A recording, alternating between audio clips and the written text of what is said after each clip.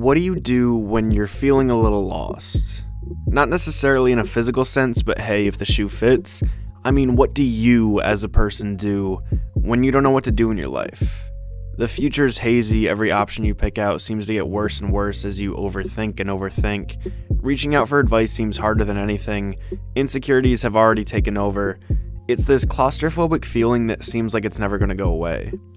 When I face this problem, similarly to when I face most problems in my life, I turn to film for inspiration. A few days ago, I turned to one of 2017's Sundance darlings, Columbus. The film centers around the two main characters of Jin, played by John Cho, and Casey, played by Haley Lu Richardson. Jin, a Korean native, has begrudgingly traveled to Columbus, Indiana, to visit his dying father, who is a world-renowned architect. Casey is a Columbus local who loves architecture and lives with her mother, who's a recovering addict. One thing I need to talk about is medium specificity. It's a term used to describe how different artistic mediums have distinct properties. A medium is more specific when it works in a way that only it can. It's the way that paintings can be more painterly, a sculpture can be more sculptural, and so on. It's for when you see certain movie moments and realize that specific feeling could only be conveyed on film. It's a little hard to describe, but you know it when you see it. Columbus has a unique medium specificity in that it plays to two different mediums simultaneously throughout the movie. The absolute beauty of the titular city's modernist architecture is shown expertly through cinematographer Alicia Christian. The exteriors and interiors of some of these buildings are marvelous. Each frame, each shot could be studied.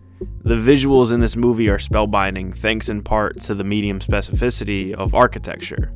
But what happens when you center these architectural themes as the backdrop of a romantic drama? The medium specificity goes even deeper.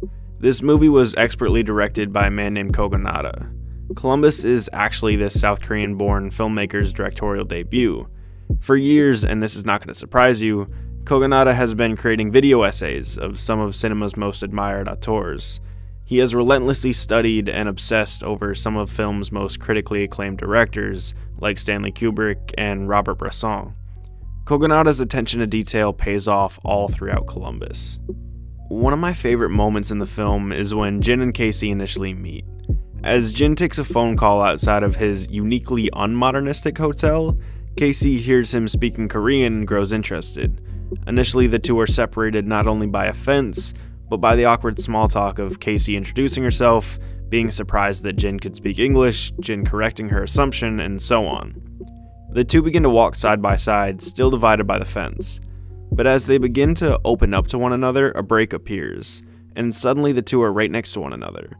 The mood of the scene flips on its head, and instantly we see chemistry forming right in front of our eyes.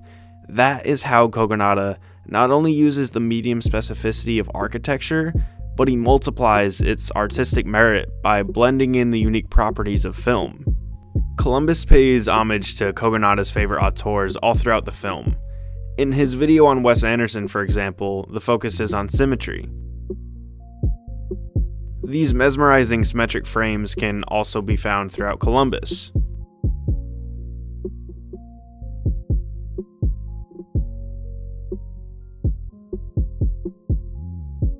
Another video essay from Kogonada analyzes Yasuhiro Otsu and his passageways.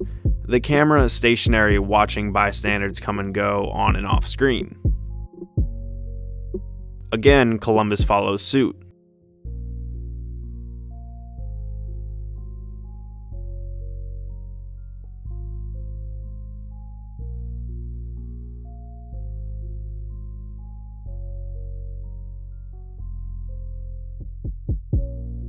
We also see a nod to Ingmar Bergman's Mirrors. And here's Columbus.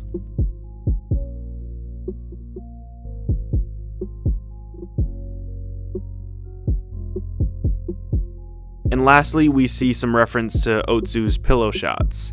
A pillow shot is a cutaway for no obvious narrative reason to a visual element, often a landscape or an empty room, that is held for significant time. It can be at the start of a scene or during a scene. And here's Columbus.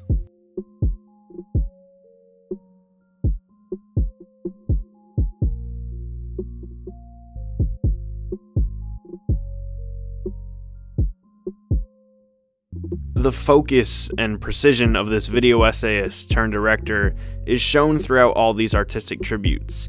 He is not only paying respect to his elders and contemporaries, but evolving the art form as a whole. Not to say that Kogonada's symmetry is better than Wes Anderson's or that his pillow shots are more effective than Otsu's. I just see it as brave to follow in the footsteps of your inspirations without ripping them off. The outline of Columbus is something we've seen a few times before. The concept of two very different people, both with troubles of their own, meeting and forming a distinct bond, has made some of my favorite movies of all time. Richard Linklater's Before trilogy and Sofia Coppola's Lost in Translation fit this same kind of mold. All these films, Columbus included, feature couples who are lost in life. There's key differences between them and their partner, but those differences help emphasize what needs fixing in the other. There's a comfort that these couples find in each other that they had previously been missing. The days they spend together are long and aimless even. In their regular lives before meeting each other, going to work, living a normal life is what made them feel lost in the world. But ironically, once they meet their match, they start to literally and physically get lost, wandering their environments together, and they finally find some meaning and purpose. Their personalities juxtapose one another so extremely well. There are key side characters who help propel the plot, and the movie eventually just stops feeling like a movie.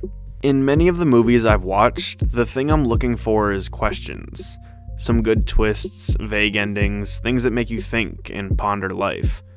Columbus, in many ways, feels like it's giving me answers.